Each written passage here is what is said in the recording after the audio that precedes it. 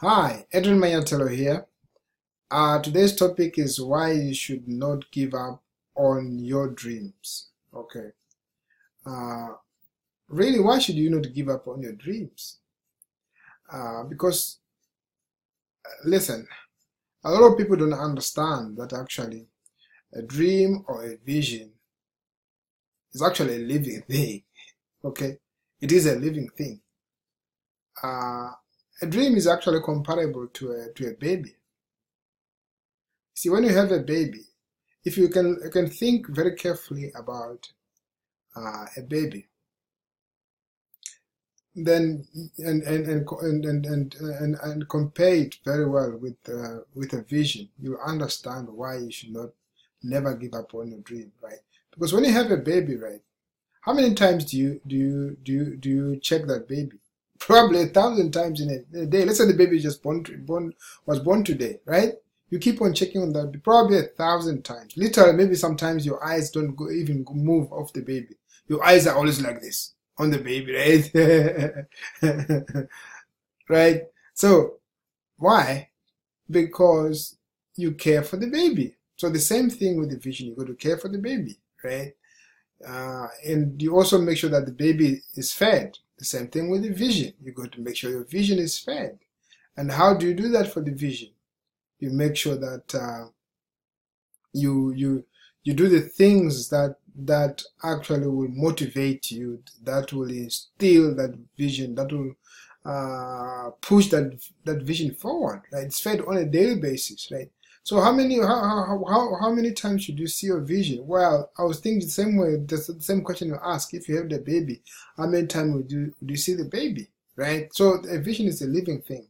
It actually grows, and actually there's a time where it really manifests itself, right? And the whole world can see, right? And when it manifests itself, it's so beautiful, it's so wonderful. You're like, so what was the problem here? So it's important that you understand that the vision is exactly like your baby. You got to check it all the time. You can't leave it at home. You got to carry it all the time. Same thing, you can't leave your baby. Imagine you are a parent, right? And you forget your baby at home. And then you go somewhere, you realize you've forgotten the baby. Yeah!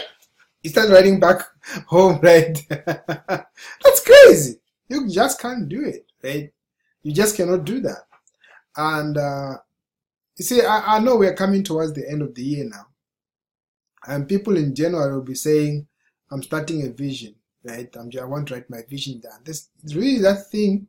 You only if you are serious enough about your vision, you should have a vision written uh, almost on a daily basis, right?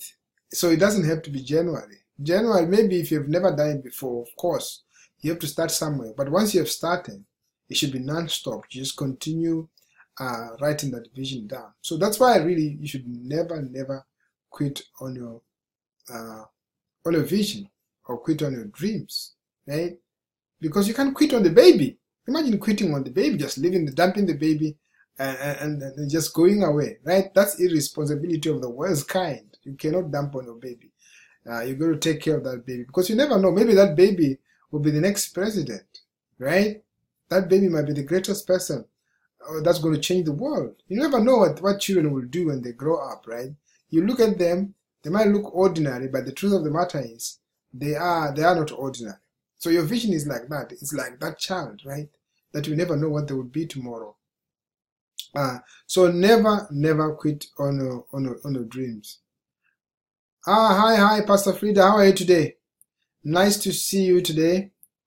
And how is that part of your area? Here we had a bit of rain. Sometimes I know we have rain this side and your side is not raining, although we're in the same city. Nice to see you.